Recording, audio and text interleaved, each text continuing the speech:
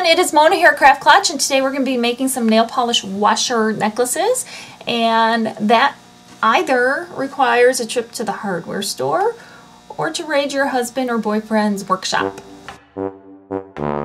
and find some different sized washers. These are flat washers, flat metal washers. I have 3 sizes.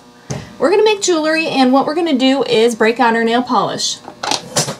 Now you want to start playing and experimenting with whatever colors you want, and these are way more than I'm going to actually do, but I thought that I would start with this pink. And I'm just going to paint it right on here. Make sure I get the edges. I'm working on some wax paper. This would be a fun party activity, and everybody would have something to take home at the end of the party, because all it does is take the time for the nail polish to dry. Now I'm going to use this frosty blue, and while it's still wet I'm going to use this pinkish purple. Now this one's pretty transparent. What I'm going to do is take a skewer stick and take some of this yellow. I'm going to just drip it on and let it kind of run together. I'm just experimenting. I have not actually ever done this before. You may love some, you may hate some. All of that is okay. I think this one's probably dry enough for me to go with another coat. First I'm going to do this green one. Alright, now this black one is dry enough. Let's do with that. I am going to go with this purple glitter.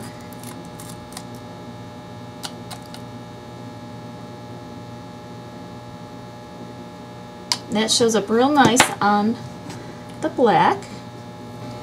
Now on this pink one, I'm going to stick with the pink. And this is a very transparent kind of a pink with a lot of shimmer in it. So I'm just going to go over it. Now I'm going to move on to a smaller one. And for this, I'm going to use this solid pink that I have. And I'm going to put 2 coats on this one, and I'm going to put another coat on this green one. And then I have a littler one. I'm going to use this yellow. Now I'm going to take some clear nail polish. Like this one I like. I think this one's done. And I'm going to put just some clear polish over it, give it a little depth, brighten up some of the glitter, and let that dry. This one I like as well, so I'm going to put the polish right on it.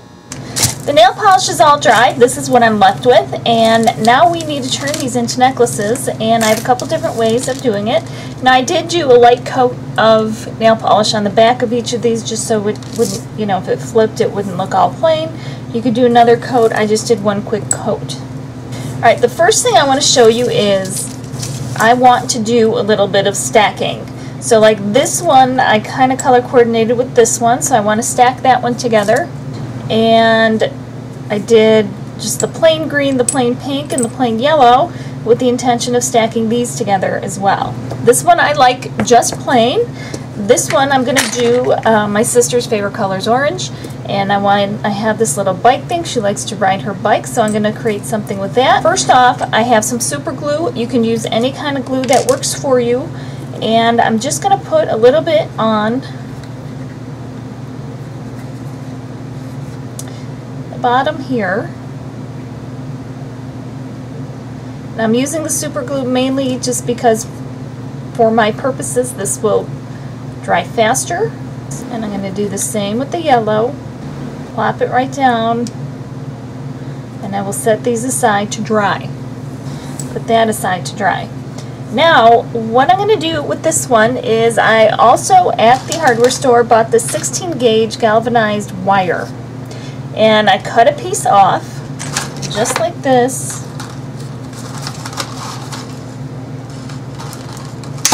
I've got my little pliers. And I'm going to create kind of a smaller hook here. And that's what I have so far. I'm really basically just doing an S hook. And I want to see how far down I want it. And you could go as high or as low, whatever you want. I think I would like to go a little bit higher.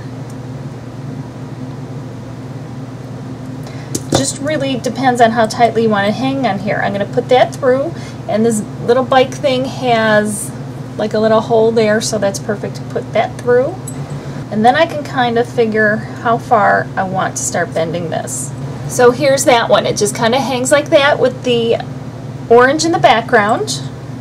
I have a couple different kind of cording. I have this, I have braiding cords and just bamboo cord. So this bamboo cord I'm going to use, because of the pastel colors, I'll use it on this one. So I'm going to take a length, and you may or may not want these to hang a little bit longer. Like for example here on this one, and kind of slip it on, hang it, and then you can decide how long you want it. And this would be something that would hang a little bit lower. I'm wearing black, so this isn't going to show up very well. You know, decide on a length and then just start to tie it. And there's the first one. So it just hangs just like that. And now this one, I'm going to go with the black again. I'm going to tie it, pull it real tight, trim off those ends. You take your knotted end and you go through the front of your piece. And then you go through and then you feed it through this part right here, pull it up, and now you have a pendant that hangs. Okay, I'm going to show you again. You take the knotted portion, go through the front of your washer, come through and feed it through your cord, pull it up tight, and now you have a pendant. Just like that. This one I'm going to do a little bit different. I'm going to make sure that I have the sand dollar facing up. Then I'm going to come through here, the back, and then feed it through the cord. Okay, and I'm going to try to slowly pull it up, pull it tight, and it hangs like this. It'll move and stuff like that, but it hangs like that, and it's a really nice background. That particular color is a nice background for the sand dollar, and you can adjust it a little bit. If you want it a little bit lower, you can do that. And if you wanted it to stay stationary, you could glue it, but I like that it kind of moves and makes a little bit of noise. I'm going to give you a quick rundown of what we have here. We've got the stacked one, which has a pink cord, and I stacked 3 of the washers on there. So that one's cute. That's especially cute for spring. We've got this one with the dots, and this was also, I used a pink string on that one. Here's one that I stacked that did not have coordinating colors. Here's the one where I added the sand dollar. Here is the one with the bicycle. And here is just a glittery one that's plain. So I hope you like them, you guys, and I hope you give it a try. Let me know if you do try it, and thanks for liking the video. Thanks for watching, and I really appreciate it. Happy crafting. We'll see you next time.